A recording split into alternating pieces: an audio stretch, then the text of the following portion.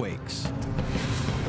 And seismic data shows that these killer quakes are caused by subduction, the movement of the seabed, which also builds the Ring of Fire's giant volcanoes. To discover exactly where this awesome process of subduction occurs, oceanographers search for the deepest and most inaccessible places on the entire planet. The journey to understand why the Pacific Ring of Fire is so volatile has revealed the critical role of subduction, which pushes the seabed deep down into the Earth. In Alaska's Prince William Sound, investigators search for where the seafloor is vanishing below the land. There are ridges, outcrops, canyons, gullies, mountains underwater. And so the ability to make a continuous map of the seafloor, get a full picture of it, gives you the ability to understand how the seafloor is put together and what it has to do with the way the Earth functions. Reynolds is using high-tech echo-sounding technology to monitor the exact depth of the seafloor. A sound wave is sent from beneath the ship. The time it takes to reach the seafloor and return gives an accurate reading of depth. Reynolds' research shows that all around the Alaskan coast, the seabed is relatively shallow. But farther out towards the open ocean, the readings change dramatically. So in general, around the world, when you go out from land, you cross over a relatively flat shelf, down the slope and into the deep ocean basin, which is very flat. But around the Ring of Fire, as you go out from land, across the shelf, down the slope, instead of going directly into a flat ocean basin, you go across a very deep trench. These trenches are the deepest areas on the planet, and the one around Alaska reaches approximately 21,000 feet. These giant features are called subduction trenches. The largest are deep enough to swallow all of Mount Everest. They mark the exact spot where the seafloor disappears down into the Earth, the process that jolts the land in megathrust earthquakes and forms the volcanoes that make the Ring of Fire so dangerous. The Ring of Fire is named for these volcanoes that circle the Pacific Ocean. But offshore of the volcanoes, wherever you have a chain of volcanoes, you also have one of these deep ocean trenches. The location and shape of the Ring of Fire is determined not by its famous volcanoes, but by the position of these deep subduction trenches miles out in the ocean. And by mapping the location of all the trenches in the Pacific Ocean, scientists have made a further, even more significant discovery. High-tech imaging has made it possible for scientists to visualize the Earth drained of its oceans. This reveals that these deep trenches outline the edge of a giant rock slab, or plate, that makes up the entire floor of the Pacific Ocean. This huge Pacific plate is one of 14 plates which cover the entire surface of the planet. Subduction occurs where this plate rubs against one of its neighbors, producing the line of volcanoes which extends all around the Pacific. But the investigation isn't finished. Experts journey to Tiger Mountain in Washington State to figure out how such huge plates can be shifted against each other. GPS that you use to drive around can tell you where you're at on a city block or on a street to within a meter or so. But in geology, we're interested in centimeter to millimeter accuracy so that we can track the changing of the land. It's much more subtle. High on the mountainside, Flake has set up a GPS marker point. Here we are on Tiger Mountain. This is our GPS unit. What we have is these metal rods going into solid bedrock, cemented in so that there's no motion. This GPS antenna allows us to measure point positions per day of where this spot is. A network of these GPS antennas across North America provides evidence for the monumental forces which power the Ring of Fire. This is just a single antenna. There's hundreds all across the western United States to give us a better picture of what's going on with the ground surface. By combining all the data of these GPS, we're able to see that North America is actually moving.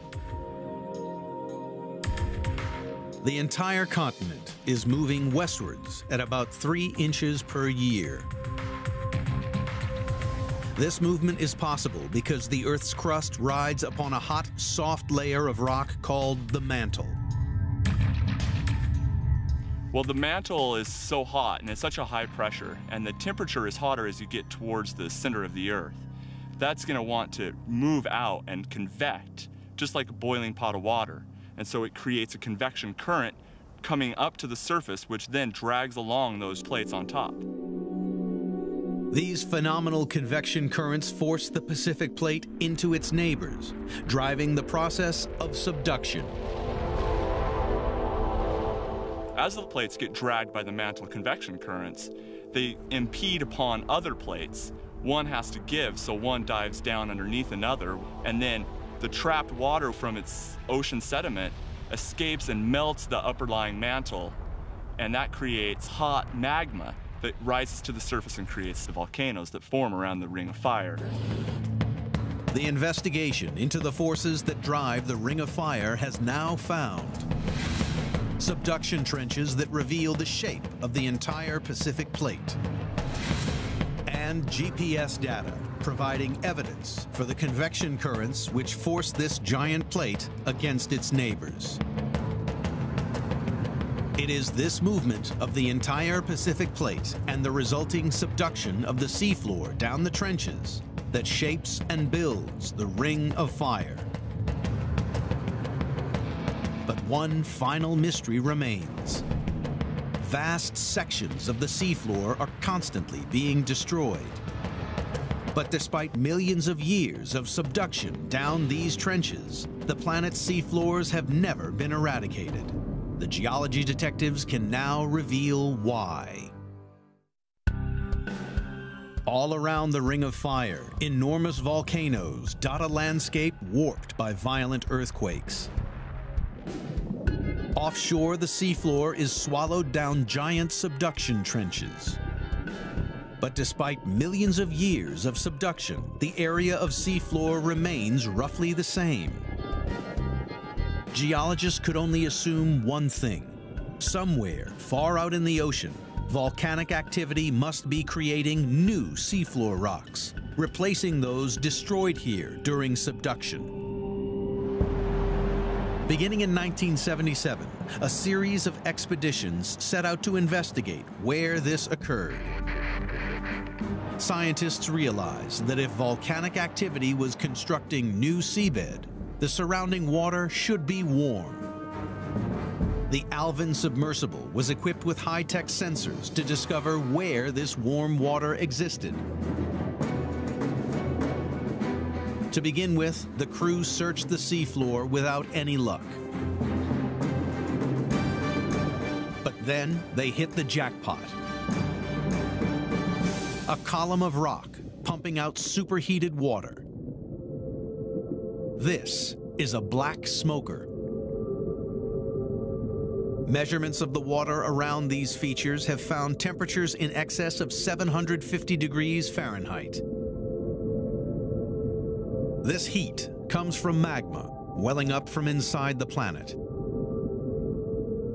It was a discovery that provided the evidence the scientists needed. These volcanic marvels mark the location of giant features called mid-ocean ridges.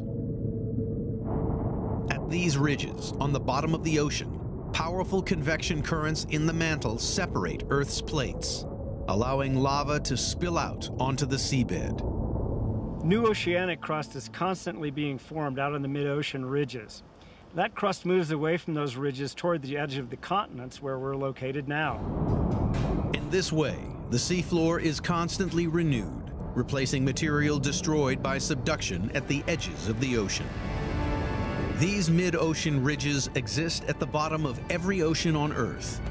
They provide a never-ending supply of new rock, keeping alive the entire plate tectonic cycle.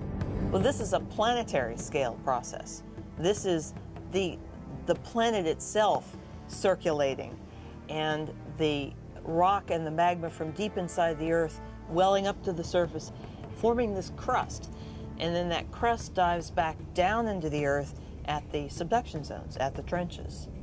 And it's mixed back into the solid Earth. So great is the power driving this system that experts see no end to the constant movement of plates around the planet.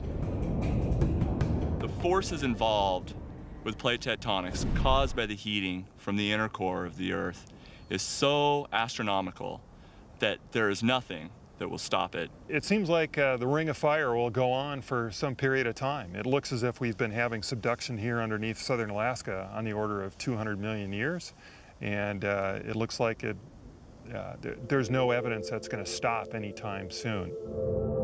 But over the coming billions of years, the ongoing movement of plates will redraw the map of the world. The Pacific Plate is moving, and things on it ride with the plates that are being subducted. So, for example, the Hawaiian Islands are moving up here to Alaska. Parts of California are moving up here to Alaska. Baja California is moving north here to Alaska. So apparently Alaska is a popular place to be. It'll be the resting place of all these things. So the map of the Pacific will slowly change, driven by the immense force of subduction. This is the real story of the Ring of Fire. Subduction creates the magma plumes which build the region's explosive volcanoes. Subduction powers the violent megathrust earthquakes that shake the region, leveling whole cities in seconds and causing killer tsunamis. This process of subduction just releases an enormous amount of energy through both earthquakes, through building these mountains, through volcanoes. It's just really inconceivably huge. This is what makes the Ring of Fire the most geologically active and most deadly place on the entire planet. You see the whole picture of creation and destruction of a plate in the Pacific Ocean. And the Ring of Fire is the boundary of that cycle, and it's the place where all the destruction is happening. Geology detectives have now pieced together the evidence for what makes the Ring of Fire so dangerous and discovered what powers it. Violent eruptions of explosive blocky lava build the Ring of Fire's famous volcanoes. Mixed rocks from the seafloor found miles inland are evidence for the process of subduction that builds the volcanoes. Raised shorelines are evidence for giant megathrust earthquakes caused deep underground by subduction.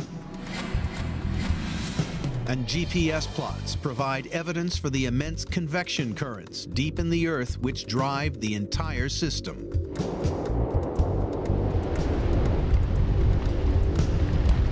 These giant forces have built the Ring of Fire.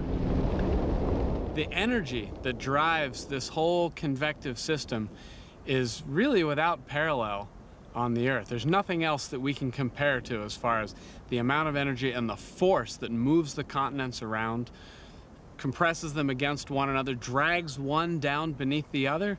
Really just awesome.